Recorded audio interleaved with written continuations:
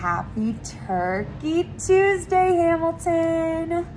Today is Tuesday, November 16th, 2021. And we have one birthday today. Happy birthday to Ariana in Mrs. Vanderbreek's room. Happy birthday, Ariana. Happy birthday. And have you been practicing your contentment as we get closer to Thanksgiving?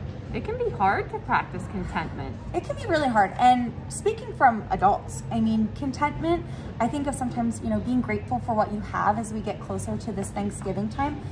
It's hard to see when other people have maybe something that you don't have, you really want. Right. Just be okay with that. Maybe name something that you're thankful for today, something that you already have. That would be a really good idea to do because it helps you to remind yourself that you don't need everything to be happy. You just need to be happy with what you have. Oh yeah, I love that. Yeah. And maybe think about, as the holidays come up, something that's not a material item that you could want. Something that I'm very content for, something I'm grateful for, is that I'm not doing Bison Broadcast alone anymore. I have Miss Braille back. So I'm happy to be back. Our turkey is happy to be here. So we're practicing contentment. Yeah, we're content with the Bison Broadcast. We are. It's a really good place to be. It's great. Yeah. So we have our contentment. My next question for you guys is, have your parents signed up for parent-teacher conferences? Have they responded to the email? Because they're coming back up on Thursday or on next week. Yes, on Monday. On Monday. Yep. Okay, so make sure if your parent has not signed up for the parent-teacher conferences, reach out to your teacher, ask them if they have any more availability. I'm sure that they do.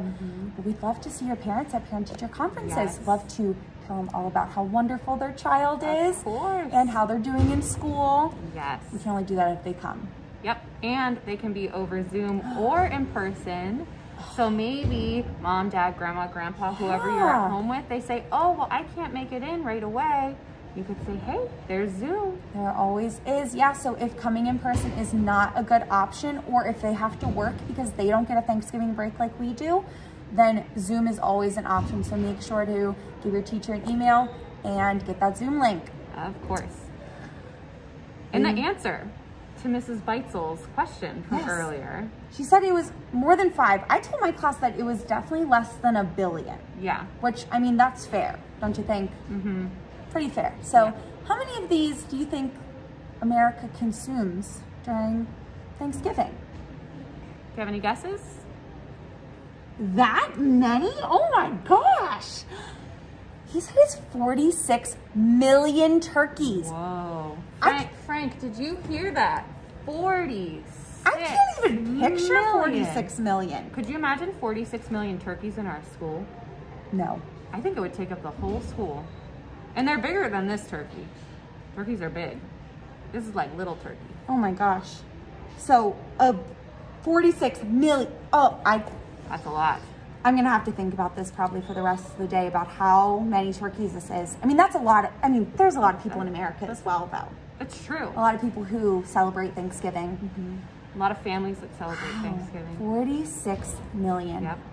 Well, to take your brains maybe off the 46 million turkeys, I have a joke for you. Oh, thank goodness, because my brain was hurting. Are you ready? I'm ready. And this joke comes from one of my friends in my class, Isabella. Hey, Isabella. So, what do you get when you cross an elephant with a fish? Elephant and a fish. I mean, those two we wouldn't normally cross together. I know. Okay, elephant and a fish. I'm not sure. Well, we'll come back to you tomorrow with the answer. It's gonna kill me all day. I can't wait. I can't wait. I hope you have a wonderful day, Hamilton. Remember, Work hard. be kind. Have a great day. Bye.